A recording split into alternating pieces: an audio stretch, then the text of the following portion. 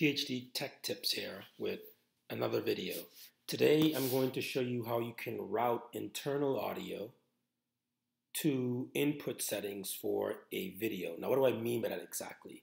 This means that if you want to, for example, talk over a YouTube video that you'd be playing in a screen recording, that audio, instead of being recorded from your microphone, is just routed directly to the video. You'll still be able to hear the video, but instead the audio will be so much clearer because it's just going to be directly routed to the recording. Now this makes things a lot easier because you don't have to worry about audio quality issues.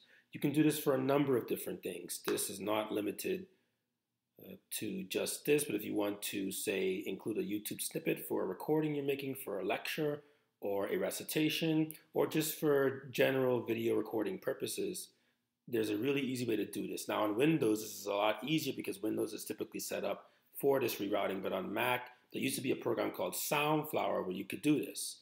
Now BlackHole has become the standard, and today I'm going to show you how exactly you can use BlackHole to route audio for something like QuickTime. So what you're going to do is go to existential.audio, and I'm going to put a link in the description.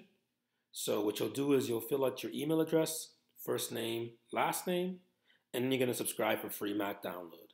So once you download this, you're just going to install the PKG file like you normally would with any Mac installation.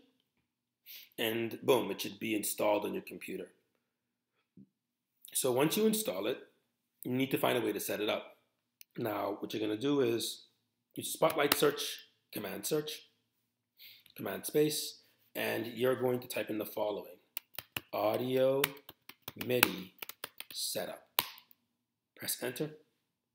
And once you do that, you're going to change a couple of settings here.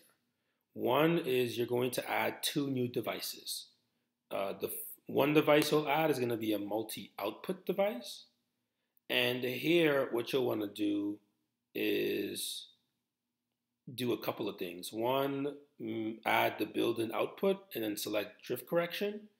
And then you also want to select the BlackHole 2CH drift correction. Actually, you can unselect the drift correction here. What really matters is the aggregate device, which I'll select here.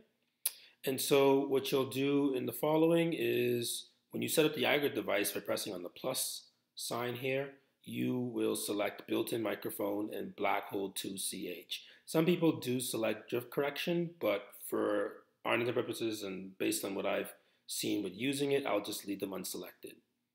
Okay, so then once you do that, you have your aggregate device that should say 4 ins, 2 outs, your microphone and your BlackHole, and your multi-output device that should be your built-in output and your BlackHole 2CH. Once that's done, you can just exit out of this. And then I'm going to just show you what my QuickTime setup looks like. I will open a preview where you can see the settings here.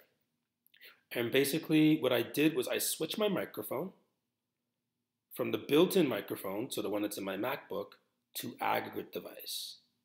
And then once you do that, you should be able to record, and you might want to test it a couple of times, play a video in the background, and then play it again. Try it again with just using the microphone and then see that there's a drastic change in the quality.